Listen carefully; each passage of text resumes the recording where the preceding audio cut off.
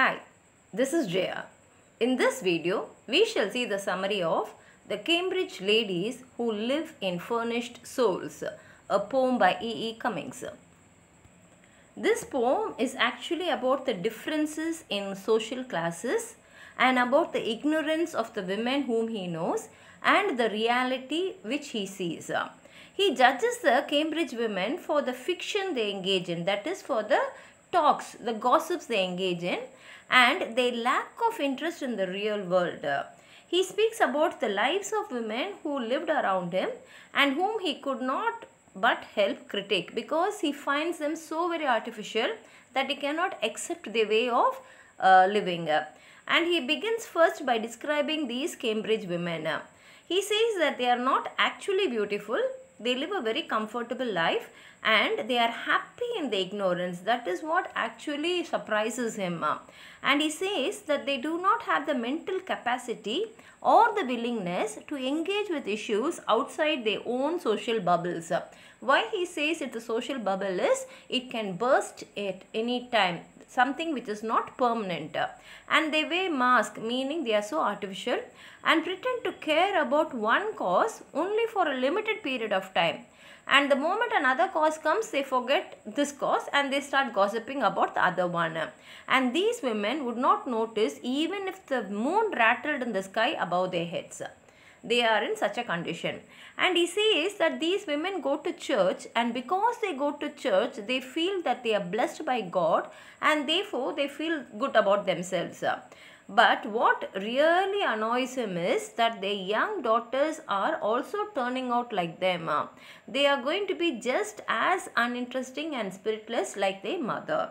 And he states that the same uninteresting women believe in Christ and Longfellow who are dead now.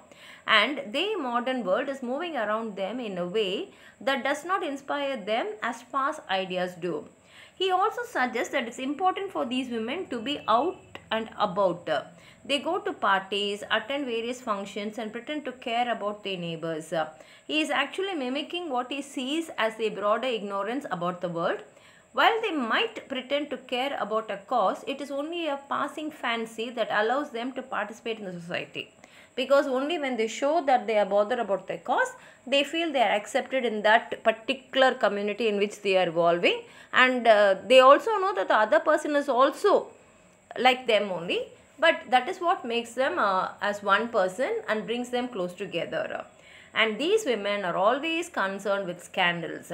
Their ears are always turned into which scandal is next, and the social masks they wear ensure that they fit in and are always prepared for gossips like this. And the Cambridge ladies whose understanding of the world is so limited wouldn't notice if the moon shook. This is how he ends the poem. Let's read the poem. He says, the Cambridge ladies who live in furnished souls. Actually, he had not written the title of the poem. So, the title of the poem is the first line of the poem. Are unbeautiful and have comfortable minds, also with the church's Protestant blessing, daughters unscented, shapeless, spirited. So, he says these women are not really beautiful. Here the beauty can even mean their physical appearance or their mental health, that is their mind, their heart. Maybe they are not beautiful in their heart, but they have a comfortable mind because they go to church regularly and feel that they are blessed, and they all have daughters who are like them. And he says that they have a shapeless spirited. They do not have a shape like a beautiful spirit. And he says unscented shapeless spirit, meaning he does not like what they actually are. And they believe in Christ and Longfellow, both dead. See, they believe in Christ and also in Longfellow, who are both dead at this time, are invariably interested in so many things. But these women show that they are interested in many things. At the present writing, one still finds delighted fingers knitting for the poles. And he says now they are all bothered about women who are knitting for the poles. Perhaps, while permanent faces coyly banding scandal of Mrs. N and Professor D. He says this is all a masked face. This is what they talk outside. I am doing a social cause. But actually what they are talking is, they are talking about the scandal about one Mrs. N and Professor D. So they are very much interested in gossiping. The Cambridge ladies do not care about Cambridge if sometimes in its box of sky lavender and cornerless the moon rattles like a fragment of angry candy. And he says the women are only interested in gossiping about others and they will not even bother even if the moon is going to come and fall on their head. This is how he ends a poem. It's a very short poem but a beautiful, and it also shows how he has observed the world around him. If you have anything more to add on to what I've said, please write it in the comment box. Like the video, share it with your friends, and if you have not subscribed my channel, please subscribe and support. Thank you.